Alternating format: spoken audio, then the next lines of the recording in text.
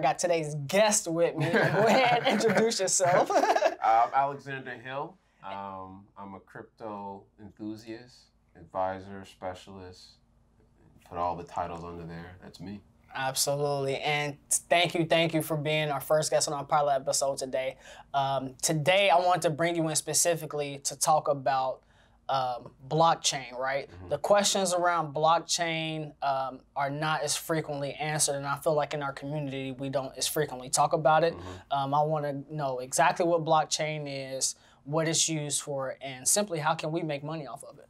Yeah, sure. So simply put, blockchain is a series of computers, right?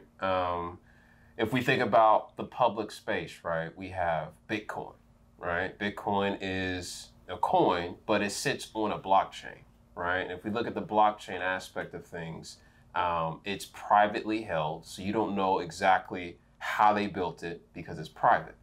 Ethereum, on the other hand, right, is a public blockchain, right, where you can actually look at the source code and say, hey, this is what this is. So when you look at the source code, it is essentially computational power, right, of computers that validate transactions. Okay, so let's just say, for example, right, I don't know if you want to kind of question, we could stop me in between this, right? No, but go ahead. this is an example to kind of give that perspective, right? So if you want to buy property from a homeowner, right, or from a bank, right, there are these documents you need to sign to make that transaction possible, right? But it's on a piece of paper, right, which can be damaged, right? Somebody can fraudulently, erase your signature, put another signature, change the price. They can do a whole bunch of stuff once they scan it to a computer, right? Blockchain eliminates, the tamperability of that contract that was written.